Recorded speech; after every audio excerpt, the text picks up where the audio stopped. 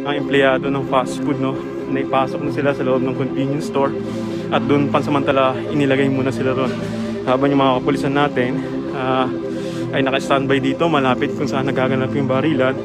At kanina dumating na rin yung SWAT at naialis na yung ibang mga tao. Pero patuloy pa rin na may mga taong na-trap dito sa loob ng mall na hindi pa rin sila nakakalabas. Hanggang sa ngayon, mapakita ko sa inyo na nasa loob sila ng mall. At sila yung mga naiwanan nga kanina nung nagkaroon ng takbuhan. At patuloy silang maghihintay, ano. Oh, ayan. Ayan sila. So, dun sa loob ng convenience store, nandun na nga yung mga rescue na mga empleyado ng fast food. At pasamantala, nilagay sila doon. At maya-maya siguro, kapag medyo maayos na, siya silang kakusapin ng mga investigador. Sa ngayon ay patuloy yung operation, patuloy yung barilan. At sarado pa rin yung kabuuan ng Commonwealth. At bawal pa rin yung mga tao pinalalayo dahil nga sa patuloy na nagaganap na barilan.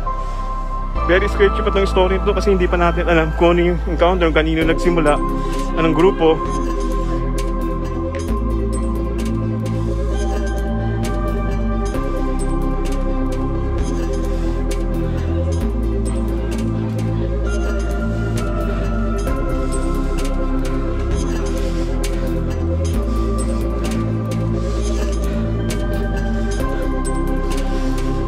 So, ayun.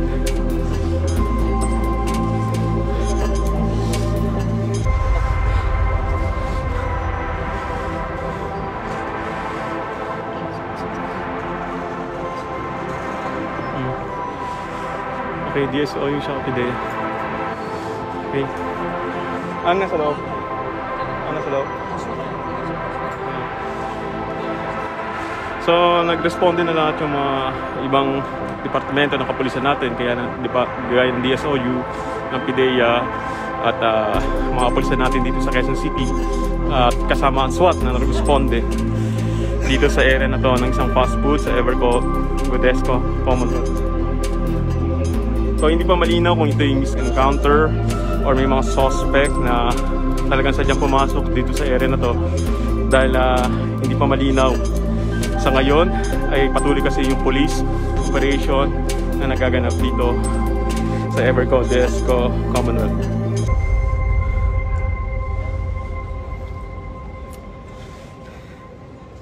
Anong kwento ng tropa?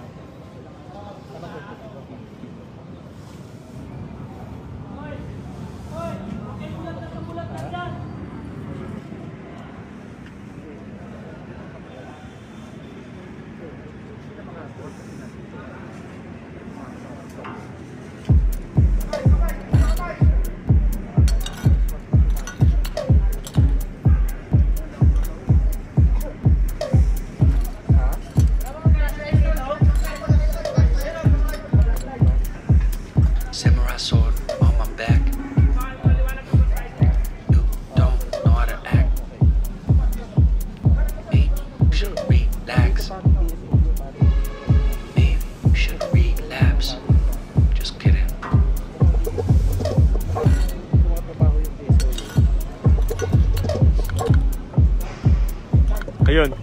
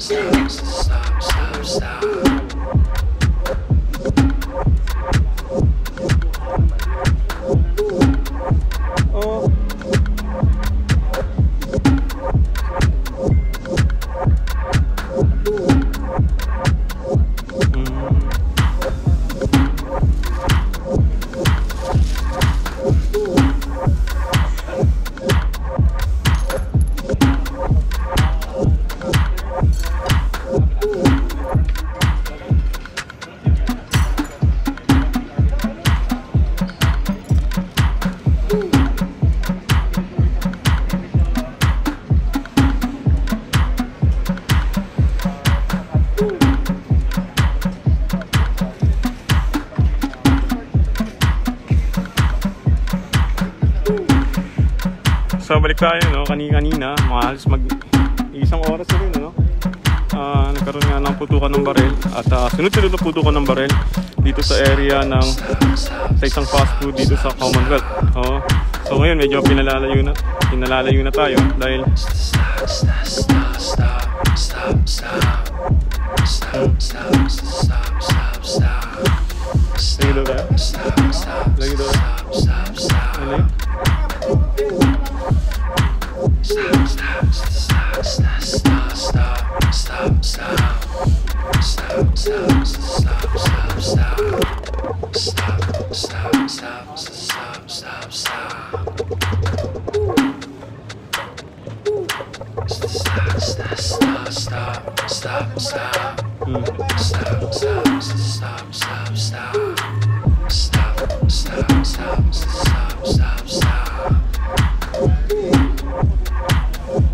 So patuloy pa rin yung police operation dahil may mga tao pa rin na hinahabol yung mga kapulisan natin.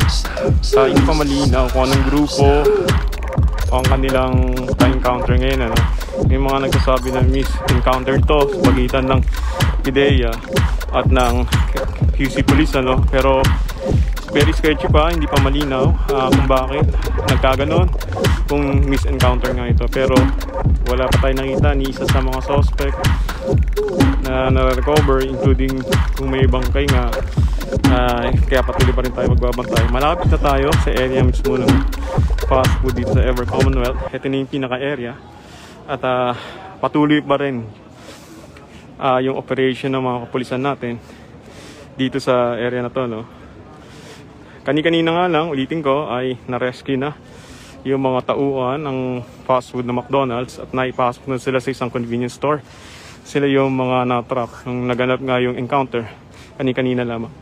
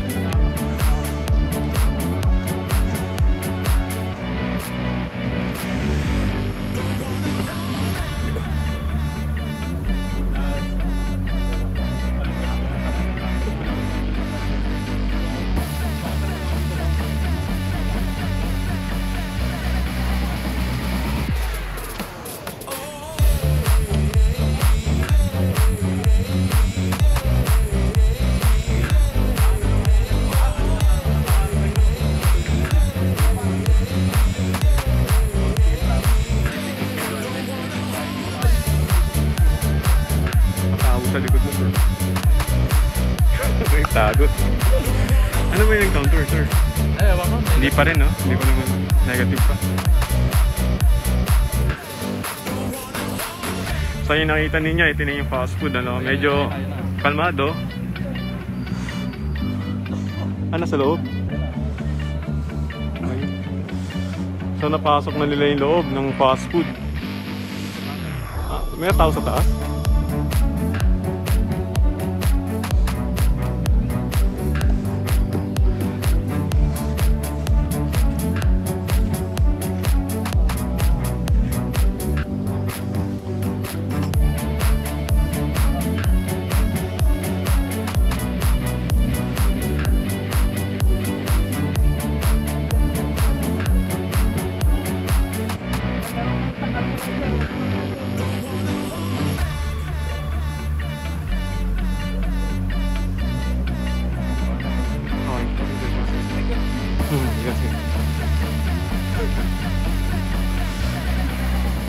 So ayun, nakita ko parang may nahuli na sila dun sa loob. At parang kino-contain na lang nila yung mga tao sa loob, no? Napasok na nila yung fast food. At mukhang kini-clearing na lang ng mga pulis yung loob ng fast food store. Ayan, pumasok na yung mga kapulisan natin. Sinyalis na mukhang clear na, no? At pwede nilang igutin yung loob.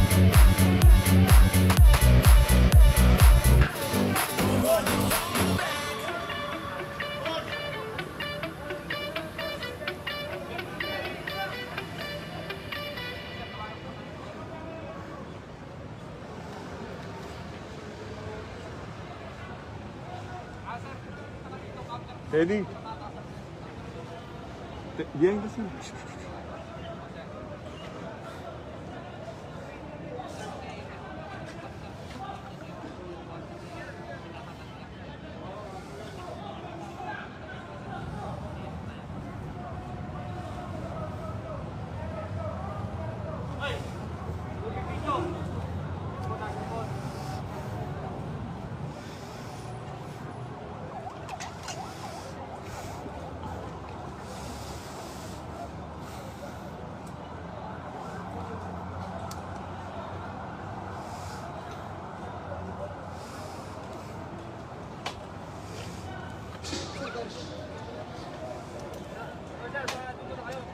Doon na kayo kasi mayroon pa doon.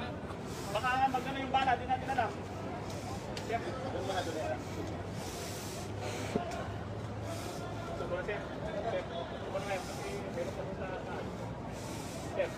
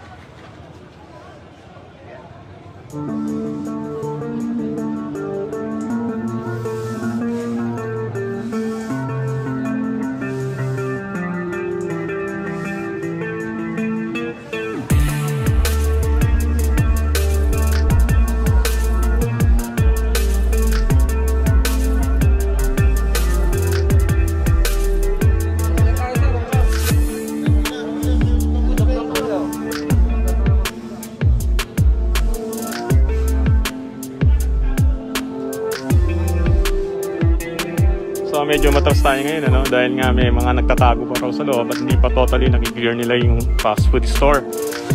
So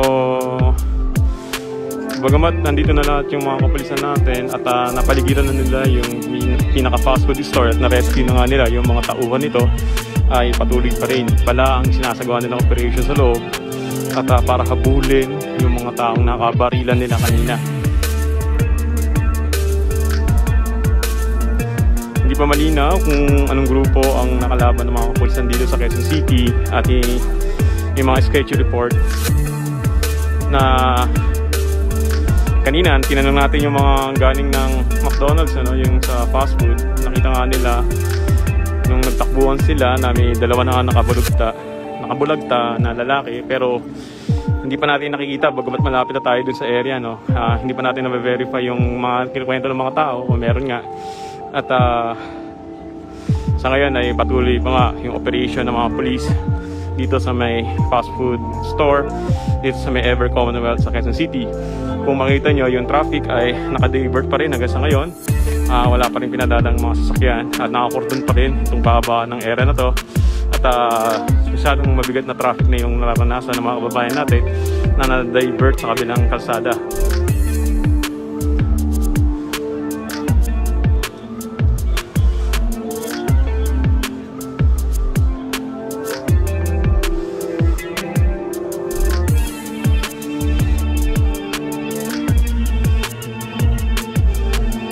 Ganap na alas 6 kanina nang makarinig tayo ng sunod-sunod na putok ng baril galing sa mga mataas na uri ng armas dahil magkakasunod ang putok ng baril at rumusponde yung mga pulis. So yun, pinaalis na tayo dahil bawal na raw ang media dito. Sige. Okay. So alis na tayo at pinagbabawal na nila yung coverage dito sa area na to. Sige.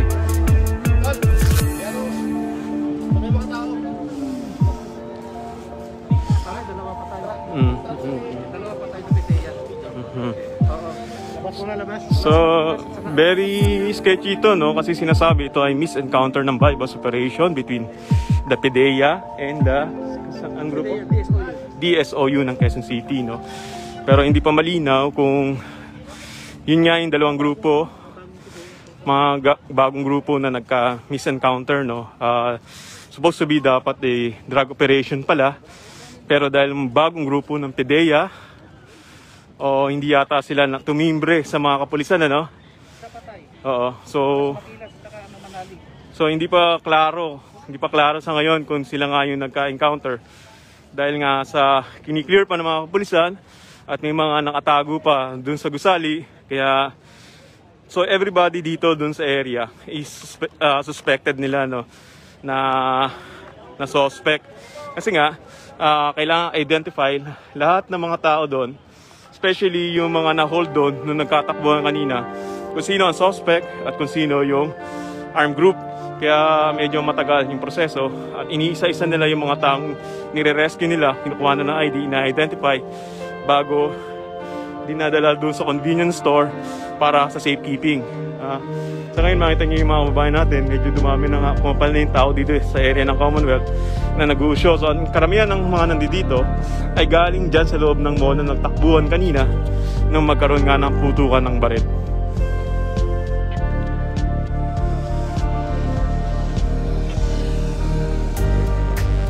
So pinalis na tayo ng mga pulis doon sa area natin malapit sa fast food dahil delikado na nga daw.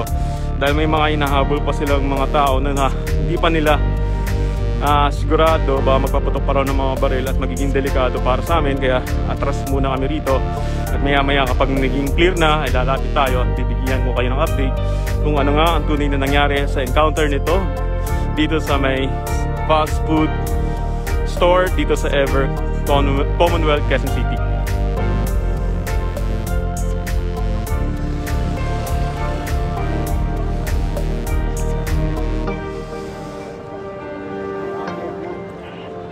Diba? Nakaka-rescue pa lang ng mga empleyado ng McDo. Meron pang mga tao, sir. Dami. Pati mga yata. So ayun, ginagawa pa rin yung rescue operation. Isa-isa pa rin tinatanggal yung mga tao doon sa area ng encounter site dahil maraming ngang natrap, ano? At isa-isa yan ng mga kapulisan natin, ina-identify kung sila nga yung target na suspect or mga ordinaryong namimili lamang dito sa Ever na nadamay at nagtago during encounter. So yung mga kababayan natin, medyo syempre napadayo na rito at na-puzzle sila kung ano nga yung nagaganap. Kasi kanina nga lang bago mag 6 o'clock ay sunod-sunod na putok ng barilan na narinig dito sa mall ng Ever Gotesco sa Commonwealth. Tapos nang i-verify natin, nangyayari pala ang encounter sa may fast food restaurant dito sa malapit sa entrada ng Ever Gotesco. At armed group ang pumasok at nagkaroon nga ng barilan.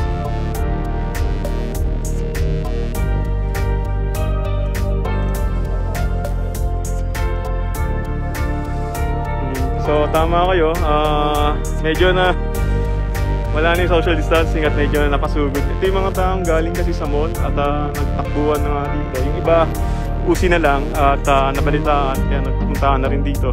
Yun yung mag-a-adapt na yung mga tao, naghihintay. At yung iba rito na stranded kasi walang masakyan. Malinis ang kalsada.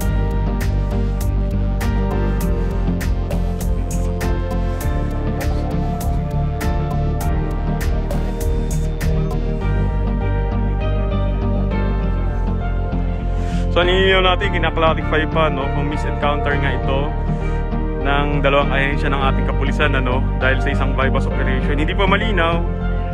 Ganito yung mga initial na kwento, pero hanggang sa ngayon ay hindi pa nasasabi kung ano nga yung nangyari at hindi pa rin natin nakikita kung sino nga ang magkakalaban at ano nga ang dahilan kung bakit pinasok yung area ng McDonald's dito sa Ever Gotesco Commonwealth.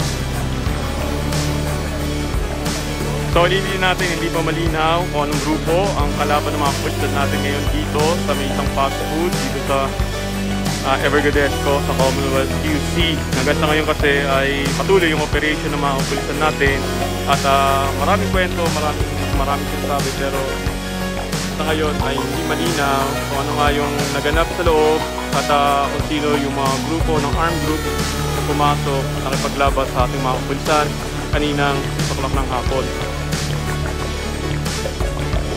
Sa ngayon, kontrolado na yung sitwasyon at hindi na tayo nakakarinig ng mga putok ng baril. Ang kalmado na ang ginagawa nilang nila ay sa isang i-rescue yung mga naibit na mga kababayan natin doon sa loob ng mall.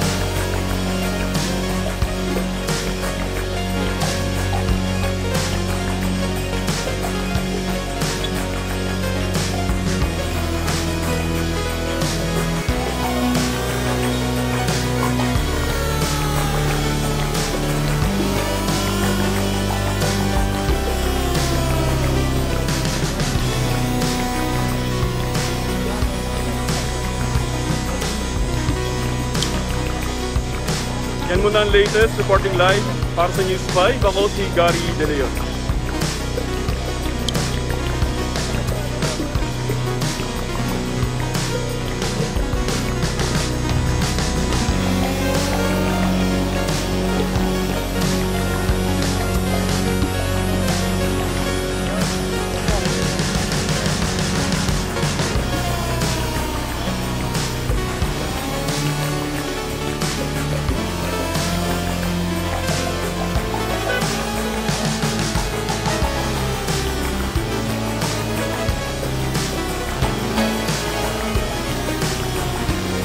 So dumating yung ambulansya, no? At tingnan natin kung ano yung titikapin ng nila.